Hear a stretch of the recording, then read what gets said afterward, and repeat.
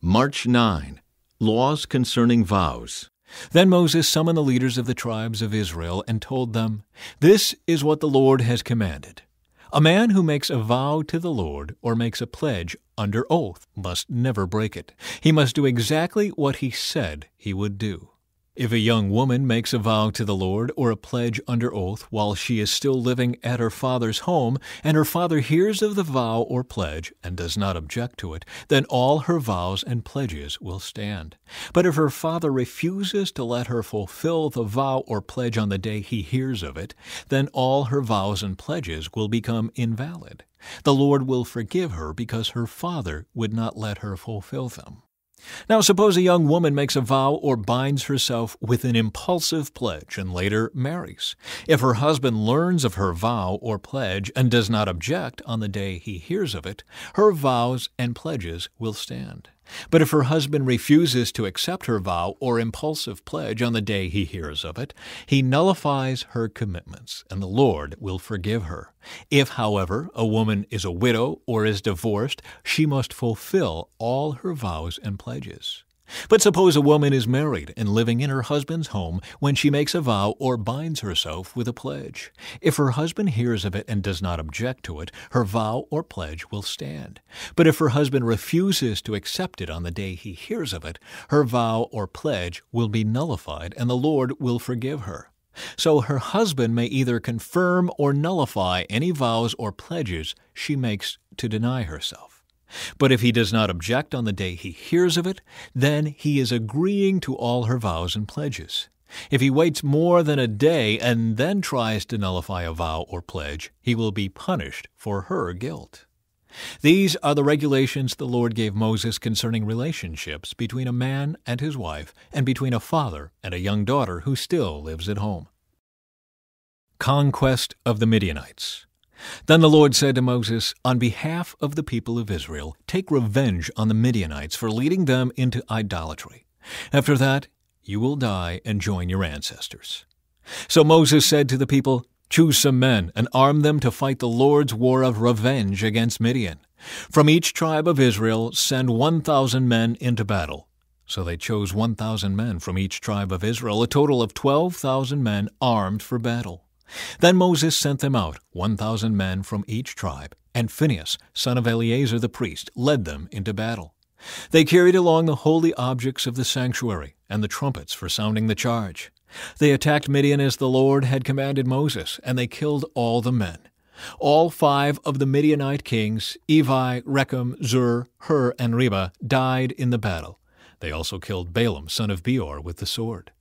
Then the Israelite army captured the Midianite women and children and seized their cattle and flocks and all their wealth as plunder.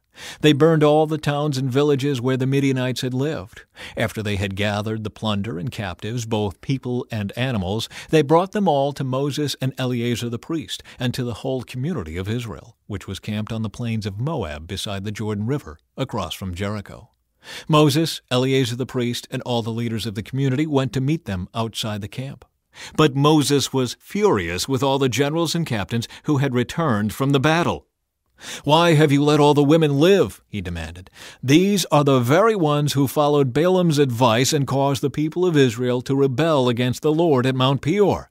They are the ones who caused the plague to strike the Lord's people. So kill all the boys and all the women who have had intercourse with a man. Only the young girls who are virgins may live. You may keep them for yourselves. And all of you who have killed anyone or touched a dead body must stay outside the camp for 7 days. You must purify yourselves and your captives on the 3rd and 7th days. Purify all your clothing too, and everything made of leather, goat hair, or wood." Then Eleazar the priest said to the men who were in the battle, "The Lord has given Moses this legal requirement. Anything made of gold, silver, bronze, iron, tin, or lead, that is, all metals that do not burn, must be passed through fire in order to be made ceremonially pure. These metal objects must then be further purified with the water of purification. But everything that burns must be purified by the water alone. On the 7th day you must wash your clothes and be purified. Then you may return to the camp." Division of the spoils.